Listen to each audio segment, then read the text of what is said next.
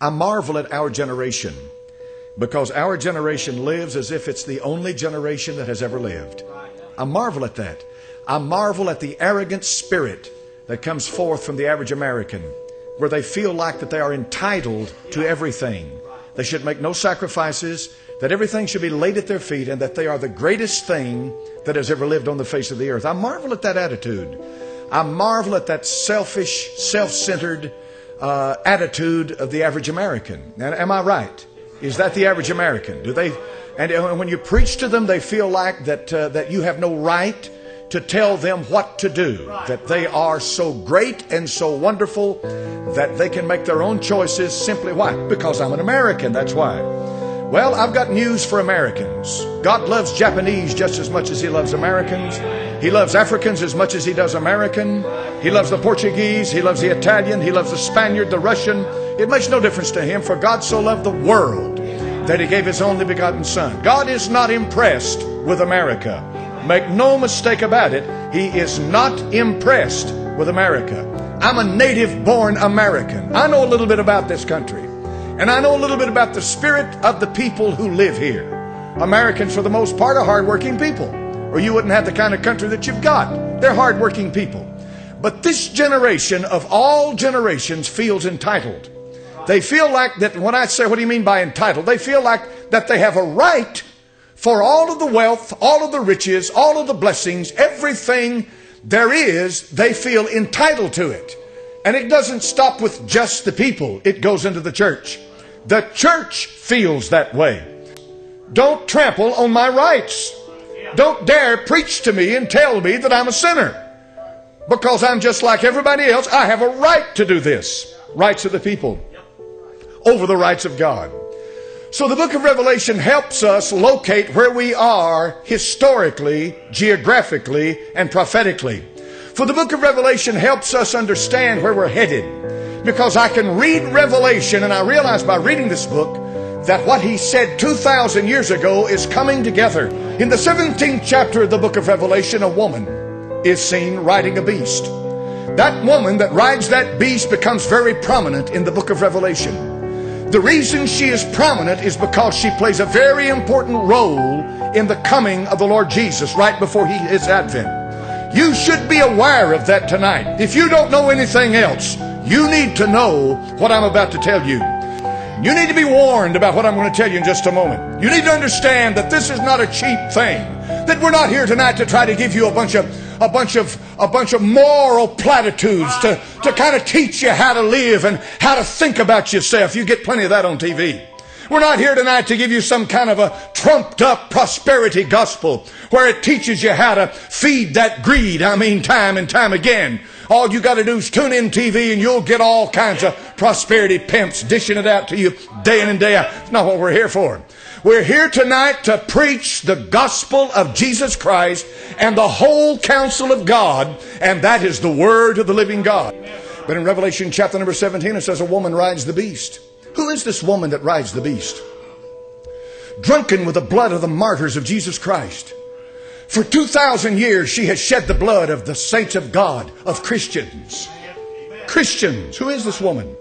If we can identify this woman, we can identify the religious system in America, and we can identify the situation as it is right before the second advent of Jesus Christ. Amen? If we can do that. But you will not hear your nationwide evangelist ever identify her. You'll never hear the talk show host. You'll never hear these guys on there who have their healing lines. You'll never hear them. You'll never hear them. Forget it. You'll turn blue in the face before you ever hear them. Why? Because they're blind leaders of the blind. I'm not trying to get all over TV. I just want to preach the truth. I'm a pastor of a local church. We just happen to video these services and put them on TV. That's what it's about. It's about preaching the truth. So who is she? Well, let me read to you from Dave Hunt's excellent book, outstanding book, A Woman Rides the Beast. Let him identify her for you. Rather still, let a cardinal. Why do they call themselves cardinal? They call themselves cardinal from the Latin word cardo, which means the keeper of the door, the holder of the keys. In plainer words, a cardinal is the man who says, I hold the keys to the kingdom of heaven. We're going to quote one of their cardinals. His name is Alphonsus de Liguri. The Glories of Mary. And here's what happens after 2,000 years of degeneration into religious perversion. Quote, sinners receive pardon by Mary alone. He falls and is lost who has not recourse to Mary. Mary is called the gate of heaven because no one can enter that blessed kingdom without passing through her. The way of salvation is open to none otherwise than through Mary. The salvation of all depends on their being favored and protected by Mary. He who is protected by Mary will be saved. He who is not will be lost. Our salvation depends on thee. God will not save us without the intercession of Mary. Who would receive any grace were it not for thee, O Mother of God? Now this came from the mouth of one of their cardinals. You say they're just other Christians, preacher. No, they're not. No, they're not. No, they're not. You say they're our brothers and sisters in Christ, preacher. No, they're not. The walking apocrypha quotes from all the time. This is the apostasy of the last days. This is the preparation for the coming of the Lord Jesus Christ. I'm telling you straight. I'm telling you the way it is. This country has been deceived, and the Catholic Church is growing by leaps and bounds. How do you know? Look about you. Look in Knoxville, Tennessee. Look what's happening. Who's building the hospitals? Who's buying up the hospitals? Who's buying up everything in this town? It is them, folks. No personal hatred for these people. One of the best friends I ever had in my life was a Roman Catholic. But the truth of the matter is, what's more important? The truth of your soul and where you're going to spend eternity, or personal friendship? Would you not want someone to tell you the truth if you're in darkness? Would you not want someone to come to you and tell you the truth if you are in darkness? You would. And the problem is nobody will anymore. They're mum. They're closed mouths. Nobody says anything. Blind leaders of the blind. I'm telling you, making a lot of people mad tonight, but I'm going to tell you the truth. The truth has a way of invigorating you, though. It lightens you up. It stirs you up. Amen. Lest you think it's all about the Catholics. It's not. I like religious freedom, don't you? I like religious freedom. In Providence, Rhode Island, they had religious freedom. Religious freedom's leaving in America, though. It's quickly going out the door. Where's it headed? It went out the way with political correctness. When you can no longer preach the truth for fear of being branded a bigot or a racist or whatever. You can't preach the truth because it's not acceptable in the ears of these sweet ears. And you know these people in this country who get offended with everything? They're offended. Can you believe a bunch of people who watch fornication day in and day out, bed hop from one place to the next, shoot up dope day in and day out, some of the filthiest mouthed people that ever walked the face of the earth get offended? I marvel at that, don't you? They don't know what offended is. Political correctness is mind rot. But what it's done is taken its toll on the church. Because people are afraid to preach anything because they're afraid that they're going to offend somebody. You see, we are where we are tonight because we have a personal relationship with Jesus Christ. That's been the hallmark for 2,000 years. That and that alone. We know whom we have believed. Persuaded He's able to keep that which He committed to Him against that day. Personal salvation is the most discriminatory thing on the face of the earth. You're either saved or you're not saved. Political correctness hates that. It hates absolutes. It hates somebody to stand up and say, I'm saved. I know I'm going to heaven. And you can't do a thing about it. And political correctness shouts back at you, you're offensive, you're a bigot, and you're brainwashed. America, therefore, is a country that is interested in one thing, pleasure. It's hedonism. Eat, drink, and be merry, for tomorrow we die. The religion of America is a convenient religion. As long as it feels good and makes you feel good, it'll be okay in this country. It'll prosper. You'll fill up professional basketball stadiums like they have in Houston. When you get up weekly and give them a feel-good message about yourself. Here's the problem. Feel-good messages about yourself do not relate to a right relationship with God. Admitting who you are does. That'll make a difference. If this Bible is true, and how many believe it's true? Churches in this country are in grave danger. They are in grave danger. God holds your destiny. And your destiny is wound up in one person, Jesus Christ. Your hope of eternity and your hope of the future is in one person, Jesus Christ. He has a remnant. He has believers. Don't get the Elijah syndrome. He'll always have reserved to himself tens of thousands who love him dearly. And they're everywhere. Now, your government may come to the point when it defines Christianity. It may come to the point when it tells you what is and what is not the true faith of Christ. It's got to come. In order for the world to receive the mark of the beast, it's got to come. It's got to come. And how are they going to do it? Well, they're going to do it, first of all, by watering the church down to where there's nothing left in the church, so there'll be no problem in the church. They'll do it by controlling the economic system. I think sometimes things that happen are nothing more than feelers put out. See how much effect it's going to have. I wonder sometimes about that.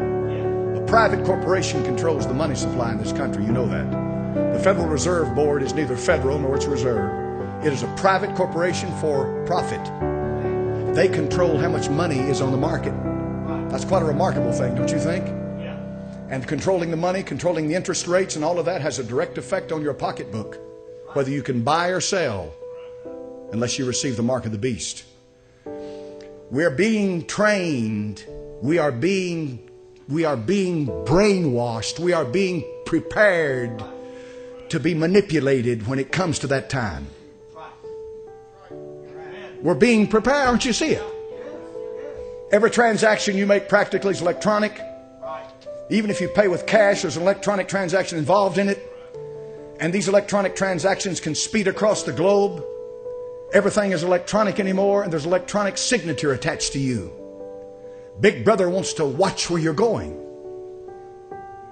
He's watching your move. He's listening to you. Not that I want people to break the law. Not that I want people to kill people. But I don't like Big Brother watching every move I make. It's none of his business. Just because you got elected into government doesn't mean you're God. And you look down upon somebody and watch every move they make. Who appointed them as God? There is an inalienable right, God-given right, that there's a certain amount of freedom you have that is not to be touched, not to be breached, a line you don't cross. And when you put cameras all over town and start watching every move that people make, you've crossed the line. But they're conditioning you. They're getting you ready. They're getting you ready to monitor every move you make, everywhere you go, every dime you spend, everything you buy, everything you believe, everything that comes into you. The internet is the next big battleground, because they'll fight over the internet next, because the internet is the one place that disseminates different ideas, different news. The internet so far has been free, but they'll put clamps on it next. Mark it down. How they're going to do it? They're going to do it by protecting your children from predators, from the ones who are coming after your kids, the ones who meet your kids on the web, on the World Wide Web. They'll come after, they'll do it that way. They'll always use a good motive to take the freedoms away. If it wasn't for the internet, there'd be people in the world that never get the truth of the news. You certainly don't believe what you get from the controlled news media. You'd better filter it and filter it strongly. Amen. What else needs to be done? It's just a matter now of all the things coming together, and it'll be here. It'll be here. There's one good thing about it, though. Thank God. We won't be here. Amen, brother. Amen. I hear the prophets in the charismatic movement. They're all the time talking about what a great revival God's going to bring and how the kingdom, God's going to build his kingdom on this earth. And we're going to raise this up and we're going to raise that up and we're going to do this and we're going to do that. I say hogwash. You don't know what you're talking about. Evil men and seducers shall wax worse and worse, deceiving and being deceived. That's what's coming. And that's where we are now. And it's right around the corner at the door. Are you ready?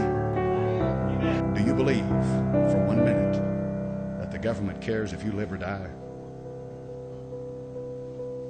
So the next time they come out with something that takes your freedoms away to protect your health, watch it closely.